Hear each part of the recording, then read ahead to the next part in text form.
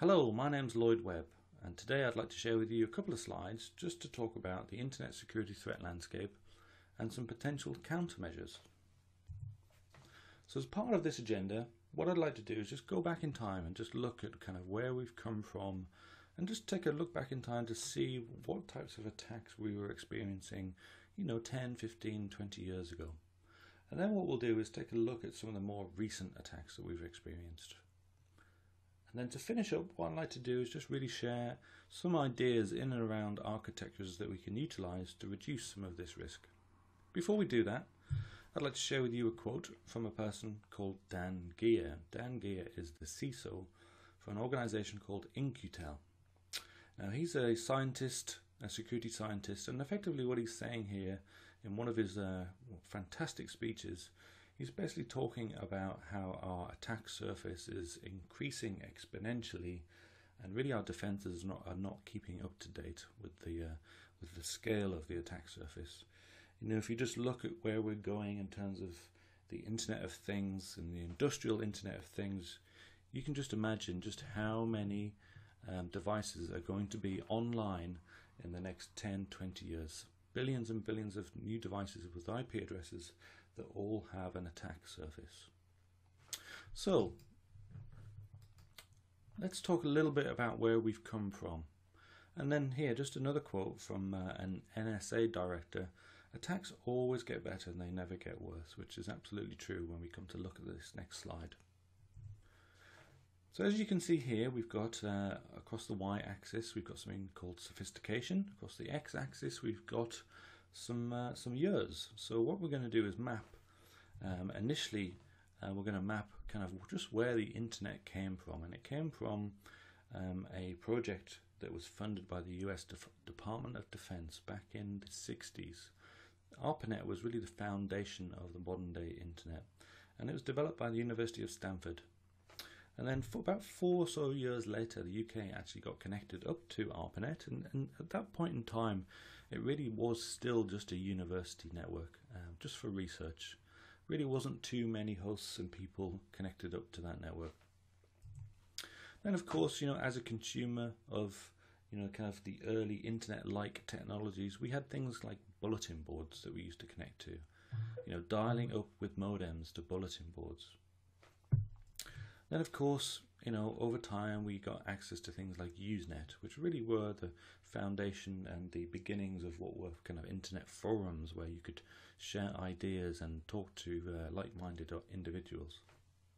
But it wasn't really until 1990 that the internet really exploded with the invention of HTML. When Sir Tim Berners-Lee invented HTML, it really gave us a way of easily viewing information across various different servers using the HTML markup language. And that's really where the modern day kind of browser was really kind of invented to display these pages. So back then in 1990, the early 90s, we had something like circa 16 million users online at that time.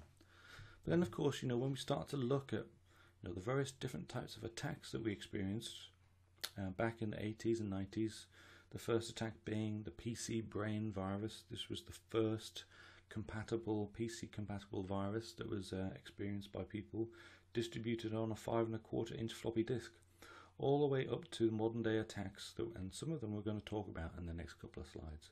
Specifically, we're going to talk about the Dooku 2 attack that Kaspersky experienced earlier this year. So where have we come from today? Where are we in terms of 2015? Now, a number of different organizations on this slide, and by no means it's a complete list, but obviously we'll all have read about the Office of Personnel Management, Ashley Madison, the hacking team, the Anthem attack, and obviously more recently the TalkTalk attack. But some of these organizations really were, severely breached. The Office of Personnel Management, something like 21 million social security numbers and up to 1 million fingerprints of federal workers for the US government, very confidential information that was stolen from OPM. And then just going down to TalkTalk, a number of different, young attackers that have breached the TalkTalk infrastructure. even people like the hacking team kind of fall into this grey area. They're actually a commercial organization that develop malware for organizations and nation states. An Italian-based organization that were breached, and they had something like 400 terabytes worth of information that were published online. And it certainly sounded like a vigilante that decided to breach the hacking team. In fact, it was rumored that it was the same person that actually hacked the Gamma German company group recently in the last year or two. Again, a very similar organization in terms of developing malware that they sell to nation states and to organizations. So obviously, very kind of interesting year in terms of where we are up until now. But today I'd like to just focus in on a couple of attacks. We're going to talk about the APT attack on Kaspersky Labs, a really very sophisticated attack indeed. The reason it was so sophisticated was really because of how it leveraged multiple zero-day attacks. And a zero-day really is it's an exploit that has never been seen before, and it's taken advantage of a vulnerability that nobody knows about. And to leverage an exploit like that, one that people have never seen before, it costs a lot of money. So that so it really was very sophisticated in terms of its attack methodology, and leveraged multiple 0 days as well. Now, the way that we believe Kaspersky were infected was via a spearfish to an employee in Asia Pac. Now, what was interesting was that actually at the same time, the UN Security Council apparently had felt the same attack from the same piece of malware. And of course, at the time, the UN Security Council were holding talks to talk about the Iranian nuclear enrichment program, and there was only one country that wasn't invited to those talks. So I'm sure we can guess who that might be, especially as it had strong code similarities to Stuxnet. So in terms of why it was so sophisticated, well, it was memory resident. It really just stayed in memory. It never was written to disk permanently. And the way it was discovered was one of the Kaspersky engineers was developing a new piece of software to identify attacks, and actually he kept finding this anomaly in memory. He kept finding this strange thing on his own machine when he was testing out his new prototype. And he got so suspicious, he got to a point where he asked a colleague to actually test the software as well. So just run this software for me, just to see if you're still getting the same anomaly.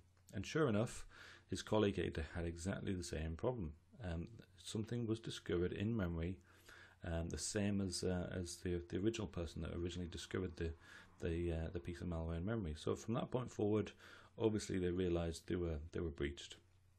Now, the way they had to clean this piece of malware up was they had to simultaneously reboot all of their machines in the estate, because as soon as you rebooted the machine, the malware was removed.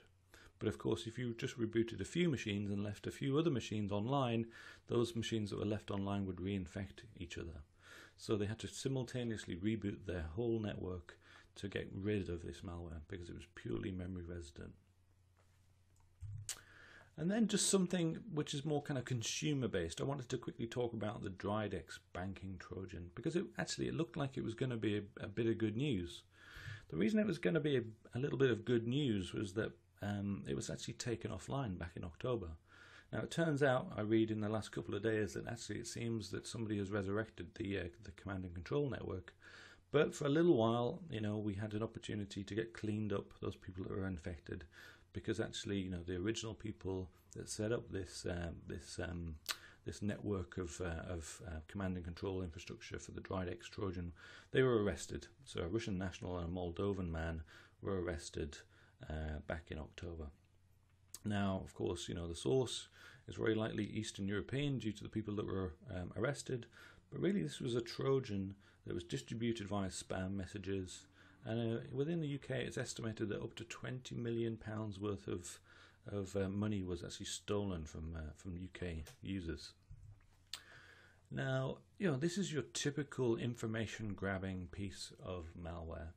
It's really there to steal whatever information you're seeing on your screen, and to steal whatever information you're typing into your keyboard. As if you were sat right in front of your keyboard, It's there to steal and monitor your activity. Once it's monitored your activity and it's exfiltrated that data back up to the command and control infrastructure, then the attacker has, usernames, passwords, everything he needs to try and steal information, steal money from you.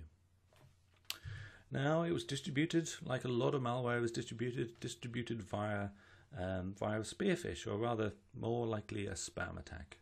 So as you can see here on the left hand side, we can see here users received a Word document, and of course, as you open that Word document, you get this warning to say that there's an embedded macro. And of course, there's a little message at the top of that Word document to say, well, you didn't enable macros, content can't be visible.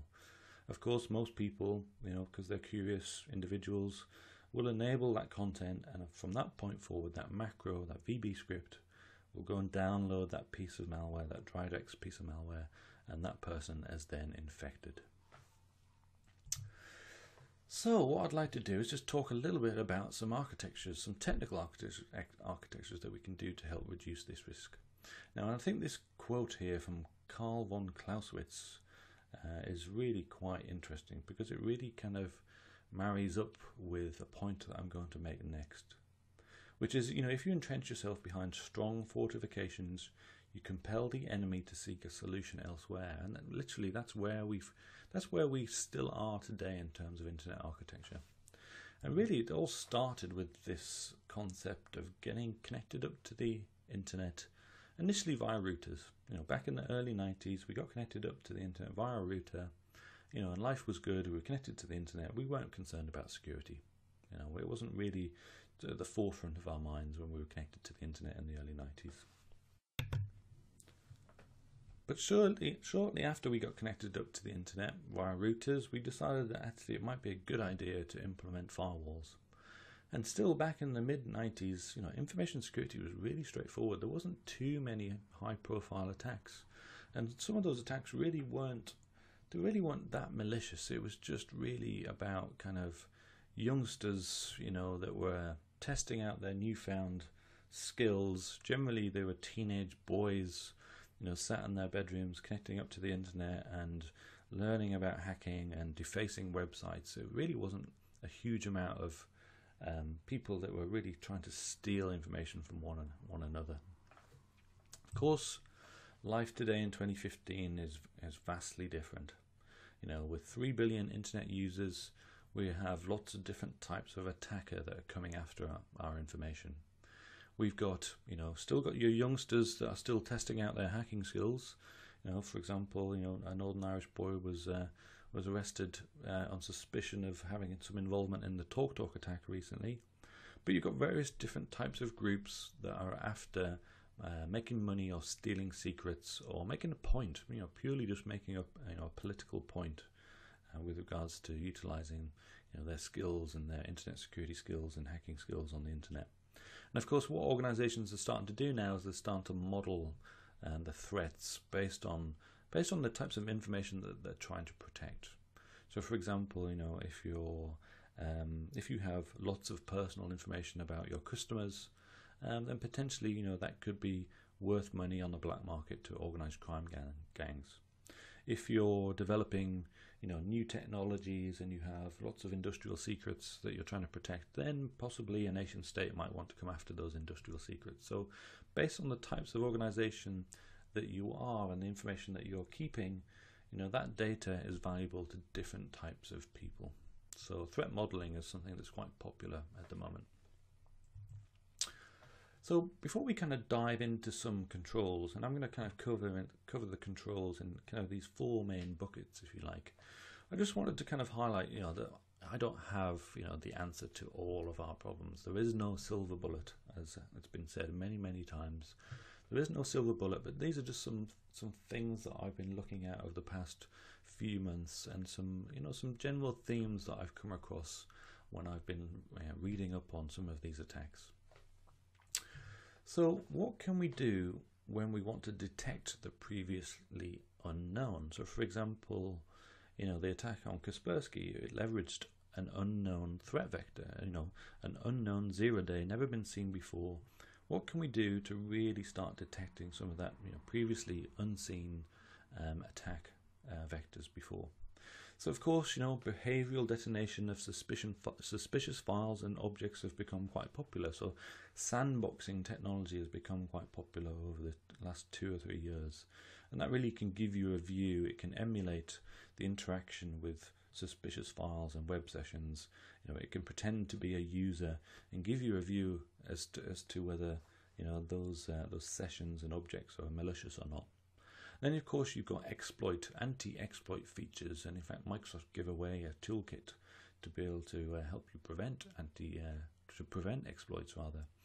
If you can prevent the exploit, you can really prevent the whole malware lifecycle, because really the exploit is that initial foothold that an attacker is trying to get within your organization. If an exploit is successful, then the next part of the malware lifecycle is really the dropper, and the dropper is the main piece of malware. So that the exploit, if you like, injects a small piece of code into the application or operating system to really retrieve from the internet a much larger piece of software. So anti-exploit features are very powerful. There are a plethora of new next generation endpoint technologies out there, and they all come in with a slightly different angle, whether it's a DLP angle, whether it's a whitelisting angle. There's lots of different companies out there these days that can help you with some next gen endpoint technology. You've also got web application firewalling. If you look at the TalkTalk attack, it was a SQL injection attack. By having a whitelist profile and rule base for web applications, you can basically police what's good and what's bad. And then of course host-based intrusion prevention, something that Tripwire is very popular in terms of supplying our customers with, being able to detect unauthorized changes and look for system integrity, being able to monitor in real time what's going on those systems. And then here just a photograph of an X-Men character. This X-Men character, as we know, can kind of morph into different faces and people, and really that's just to kind of illustrate that there are so many new malware samples these days. VirusTotal at one point had 1 million new malware samples per day, which is just a huge thing to keep up to date with.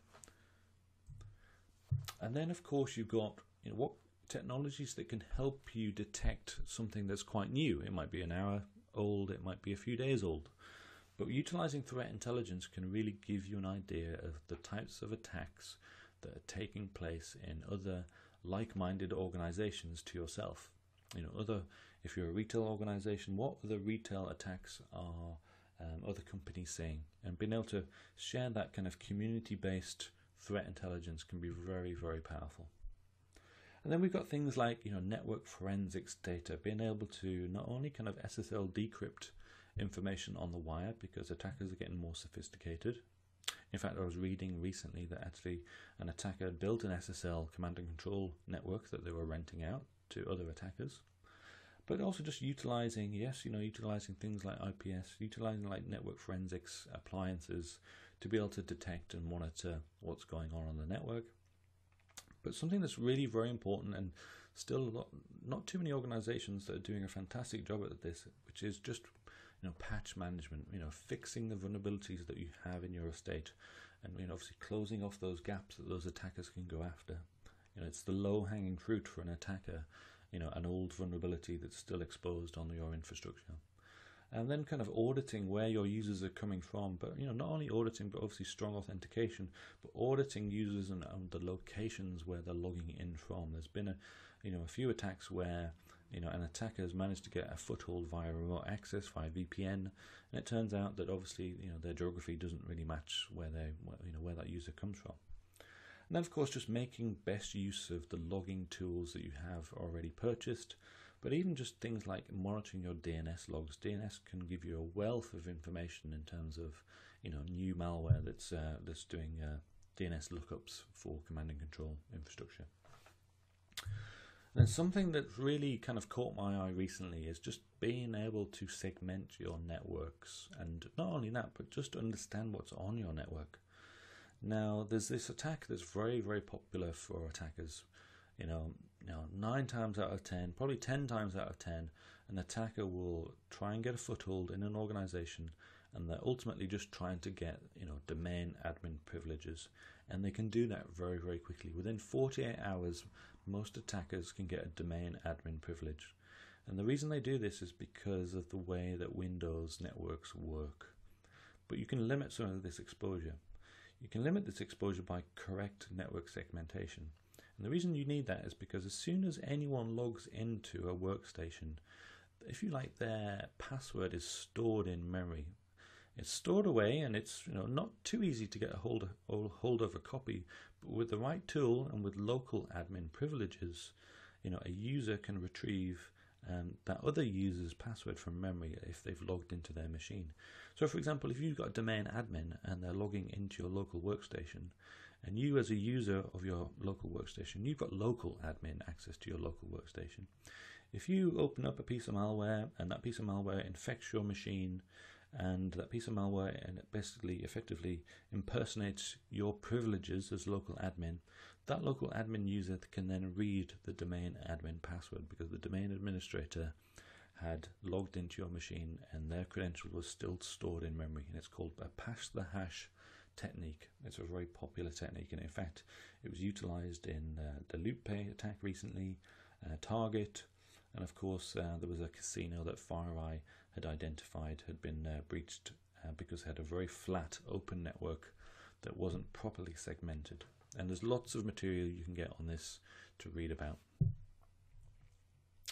And then just in terms of kind of processes, ISO 27001 can be a very good benchmark for you to start to implement security best practice.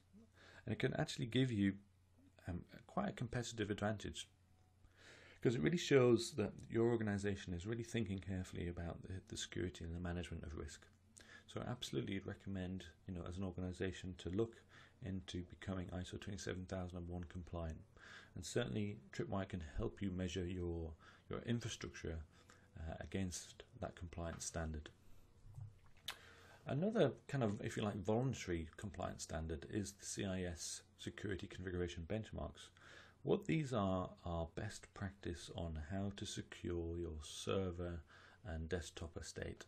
And again, Tripwire has a number of different policies that can help you measure how compliant you are against these standards. So instead of reading a 30-page PDF and measuring yourself against the PDF, you can actually download a policy that will do it for you automatically within seconds using Tripwire. And then of course you've got the SANS Top 20 Critical Security Controls. If you've not read these, I highly recommend. There's about a 30-page PDF that you can read that really is just it's just a who's who in terms of best practice and recommendations, written by some of the most switched on security experts out there in the market. And the top 4 are particularly relevant to Tripwire. We can help you address the top 4 of the SANS Top 20 Critical Security Controls. So understanding what's on the network from a hardware and software perspective, being able to measure the configuration of your infrastructure and make sure it's got as much integrity as possible, and also just being able to understand what vulnerabilities you have in the network and how to remediate those vulnerabilities. And then just really one slide on a couple of products that can help you from Tripwire. You've got Tripwire Enterprise that can really monitor for good and bad changes, give you that overall view in terms of system integrity. It can do it in real time as well. So just a very quick high level in terms of what Tripwire Enterprise can achieve. And then of course IP360 in terms of vulnerability assessment, and being able to understand not only what's on the network in terms of hardware and software versions, but also whether you're vulnerable to anything. So, and these products can work in conjunction to complement each other. So the final slide I have for you today is just a few key takeaways. First one being, start to look at threat modeling, start to understand what it is you've got to protect and what type of attacker might come after that information. And then kind of overlaying kind of threat intelligence, understanding really what types of attacks are affecting other organizations similar to yourselves. Start to overlay and look for those threats within your own network. Bolster your detection and response capabilities. So look at how can you detect brand new attacks. If really you've got something that an advanced attacker might come after, then really you need to be looking at bolstering those that 0-day detection capability. But also just like looking at the fundamentals. There's many reports this year. the HP report this year, the data breach report from Verizon this year, really showed that a lot of organizations are not following good fundamentals and best practice. So there's lots of things that we can do that I've highlighted in this presentation to really help us reduce that attack surface, and also just get to know your networks and segment them accordingly. As we saw, that patch the hash technique is very powerful for an attacker, but with correct network segmentation and knowing what's on the network, it can really benefit you. And then just to finish up, in terms of some useful resources, just a couple of PDFs here that might be useful for you, but there's a ton of information on this website that you can go and take a look at. So with that, I'd like to thank you for your time, and I hope you enjoyed this